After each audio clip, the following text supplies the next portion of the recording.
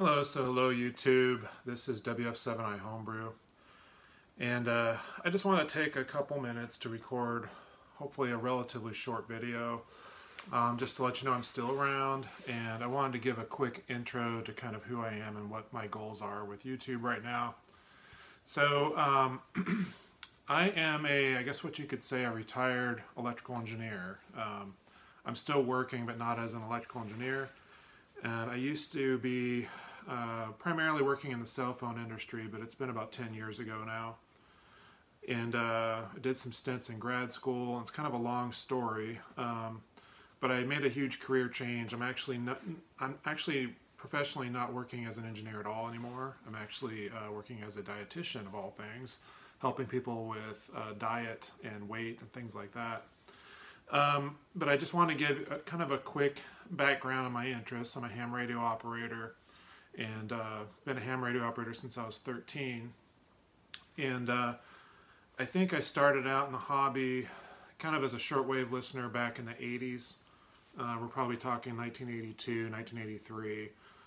Some of you have come to this channel through Jill's channel, and the shortwave listeners channel in his live chats, and some of you are here from probably, I guess, here from many years ago. It's been probably 7 or 8 years ago now. I was kind of actively participating with another ham with a blog that he had, and he was interested in building making his own radios, so kind of homebrew ham radio, and that was called the Solder Smoke podcast, which I think is still going on. Honestly, I have not listened to his podcast in years, but I got some subscribers from that. So, I'm hoping to build this channel a little bit, get a few more subscribers, do more regular videos. And what my goal is, well, I'm kind of all over the place, honestly. I mostly like to do building of various kinds. And I like to try to understand what I'm building, and if I can, do a little bit of analysis with what I build. When I was an RF engineer, I really wasn't involved with serious design of circuits very much. I got into that a little bit in some grad school research that I did, but I'm definitely not what I would call an RF designer or circuit designer by profession, even in the past. So, I mean, what I try to do is mostly for fun. I am not an expert in a lot of these topics, but I do have some background, and I try to use that background when I can to try to explain what's going on. But there's still gaps in my knowledge, and there's still things I'm learning. You know, case in point, I've been really struggling here lately, just trying to wind a transformer on a toroid, kind of for 20 meters, to transform impedance 4 to 1, and I seem to only be able to get about a 2 to 1, and it's a long story. It's probably another video, but for some reason, no matter what I try, no matter what cores I try, no matter what turns ratio I try, I can't seem to get more than about a 2 to 1, maybe 3 to 1 voltage transformation. Anyway, so there's weird things that I discover. There's gaps in my understanding. There's interesting things with the physics of some of these devices. And that's the kind of stuff I try to explore a little bit. A lot of times I have to kind of, in the interest of finishing a project, I have to kind of put some of these things aside where I get stuck and I can't figure it out. And I try to figure it out maybe later. Sometimes it's years later. But I like to try to document some of what I do on the video, and I think it's interesting to a lot of people. And you know, and it's interesting for me too to go back and look to see what I did and try to, you know, see how I learned things and what I tried in the past and stuff like that. So I have a relatively modest, I guess, station. I've acquired a lot of junk parts over the years. There's a tremendous amount of junk behind me. My workbench is not very tidy at the moment, and we're also getting ready to move into a new house. So I'm going to end up recreating a new workbench and new antennas, a whole new setup at the new place, which will be kind of exciting.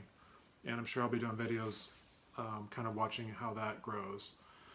But my interests, like I say, primarily are in kind of building radios, playing with some radio related circuits. They're not always going to be radios.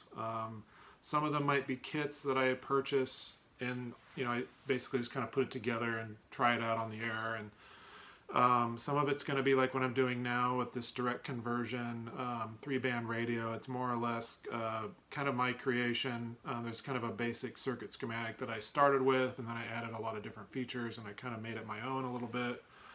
And so it's kind of what I would call off-road. It's not just stuffing a board and following instructions, although I don't think there's anything wrong with that either. A lot of these kits are really educational, and I think they're enjoyable too, and that's really kind of its own hobby, is building kits, I think. And in the process of building kits, you learn more and more about how these circuits work, and then you get to the point where you can sort of maybe design some of your own aspects of radios. Maybe you can make mods to a kit, or make something totally your own. Some of the books that guide me, I think I've made reference to before. So Experimental Methods in RF Design has a lot of good information in it. I've actually got it laying here on the floor, but it's not a real new publication. I think this is probably about 20 years old now. Another sort of guiding book in this area is Solid State Design for the Radio Amateur. It's an older book. I think that's vintage 70s, 80s. I've also got that one. I really haven't read too much into it. I've got several college textbooks that I'll refer to sometimes for some of the theory of circuits and trying to remember stuff that I learned, 20 years ago now, or 30 years ago even. And I find that process, pretty fun and interesting to kind of go back and kind of relearn things that I learned in school and actually see the practical application with these circuits. I guess my goal is not to, I'm not out there trying to do anything novel really necessarily, or impress anybody with my prowess in circuits. I'm not necessarily trying to develop a gigantic following on YouTube, although it would be kind of nice to have a little bit more than I've got now maybe. I guess, to be able to do a live stream sometimes would be kind of fun if I had enough people, but I think I'm up to like 85 subscribers, so that's going to be a while. I think you need like 1,000 or something to do that. And I'm not really thinking of monetizing anything. It looks to me like you can't really effectively monetize a tech channel too well, unless maybe, with ham radio or electronics, maybe more like what Jill's doing with his Windows 10 or something. Might have a better following, but I think with ham radio and shortwave, I don't know if you really can make a lot of money on that, and so that's not really my motivation right now, but you never know, down the road I might do something, but that's pretty much it. My hope is to finish this, for now, to finish this direct conversion radio, and then when I do finish it, I'm hoping to kind of update a blog. So I do have a blog that kind of is really kind of the main focus, I guess, in the past of what I did. I just did a blog. I didn't really do a lot of YouTube, but the two are going to kind of go hand in hand, because if I want to show a circuit and kind of give more explanation, I'd rather just direct you to a blog rather than try to ramble through it. But it's going to be kind of a combination of both, and I haven't really updated the blog in a while. But my hope is when this radio is finished, or at least as finished as it's going to be, I'm going to update the blog and direct people to look at that. So looking ahead right now, I'm going to try to finish that direct conversion 3-band receiver. I have a feeling there's going to be some issues still, probably on 20 meters especially, due to that transformer problem. But down the road, if I figure it out, I may change that part out or do something different with it. Or I may just leave it well enough alone. I have a feeling the radio may work well enough without a perfect impedance transformation from the antenna. But, my engineering background, I guess I'm trying to be super precise and try to convert 50 ohms to 1500 or whatnot. But the reality is the radio really overloads pretty badly if you have a lot of strong signals coming in. So it may actually be an advantage in this case to have a slight mismatch and not really have too strong a signal coming in. Beyond that radio, there's an Arduino project that I want to get started on. I just want to learn Arduino basically. There's a lot of stuff out there with it. There is some series of podcasts from Ham Nation recently where they're doing some kind of basic experiments with Arduino. And you can do a lot of things with Arduino. You can make displays with it and things like that, and maybe SWR meters, and you can control your rotor for your antenna, and there's all number of things you can do with Arduino, and I just never really used it. I don't know much about it at all. I haven't done any programming for decades, and so I thought it might be fun to kind of play with that. So that'll probably be the next thing I'll be looking at doing.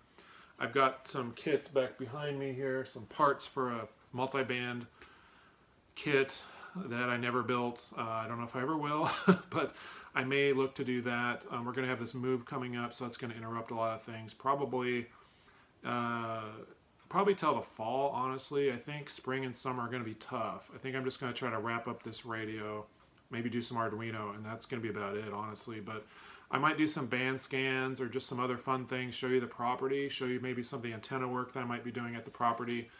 What I found is I like watching other people's videos where they're just doing stuff in their shack, you know, playing on the bench. So I'm pretty sure the rest of you would like to see what I'm doing as well. I think it's mutual. We like to kind of see what we're involved with. So I'll probably be doing that. It may not be, you know, earth-shattering. Like I say, this is not going to be MIT research going on here. There's not going to be anything amazing, but just me having fun and kind of discovering things about these circuits and these radios. So I hope you enjoy. It's already gone on a little long, so I'm going to cut it off here. And as soon as I get an update with this radio, I'm going to post that. I'm going to be trying to wrap that up. I really hope I can wrap it up this week. I think I have some time Friday, maybe this upcoming weekend. I might be able to wrap it up.